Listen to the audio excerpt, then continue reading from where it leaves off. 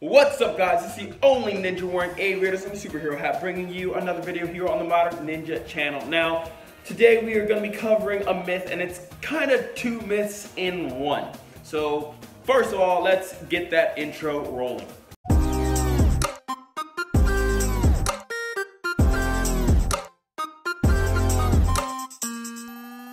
Alright, so myth number one is that all fights can be solved peacefully.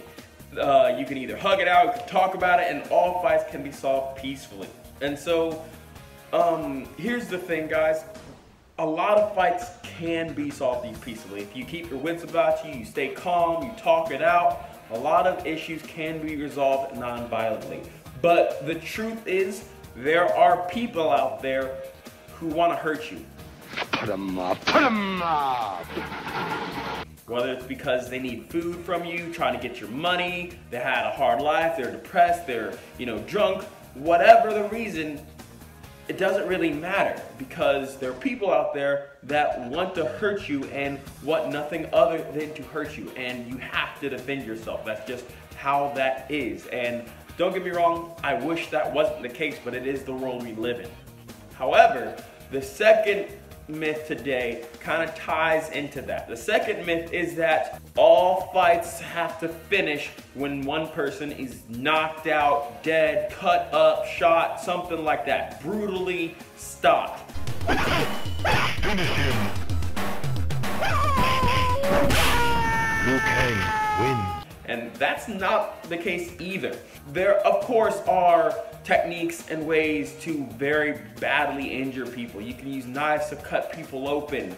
There are techniques that are just brutal. You can learn how to neck snap and stuff like that. I recommend a hug. Just get up close to your opponent. Maybe try a little smile to relax them. And then get in close.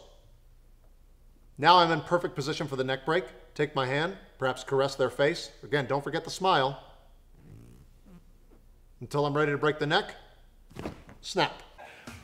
Break esophagus, break bones, break arms, break legs, all of that exists, but you don't need to use it. You can go into what my preferred method is joint locks, where you can hold people still and hold people subdued until help arrives, until the authorities arrive. There are techniques where you can throw people, get them dazed, get them just on the ground, and then leave the situation.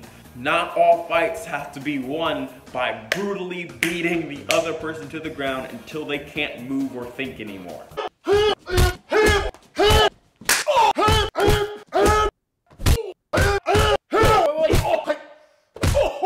And there are a lot of people out there that have that version of self-defense in their head where there is no other way other than 110% pain, other than 110%, and that's just simply not the case. So guys, I want to leave you with two very important messages from this video. Number one is stay safe, be smart. Don't put yourself in positions where you know you're gonna have to fight your way out, or you know it will cause an issue or stuff like that.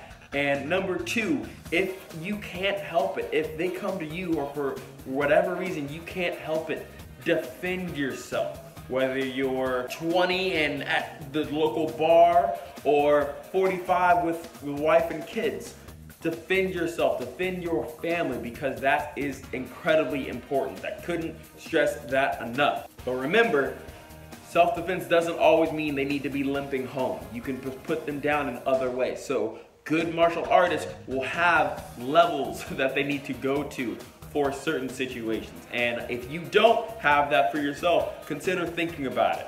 But with all that said, don't forget to like and subscribe to the channel. If you want to see more videos like these or other stuff that I do on this channel, definitely check out the playlist down below at the end of the video. I'll put it like right here at the end of the video for you guys if you want to see the other myth videos that I've done.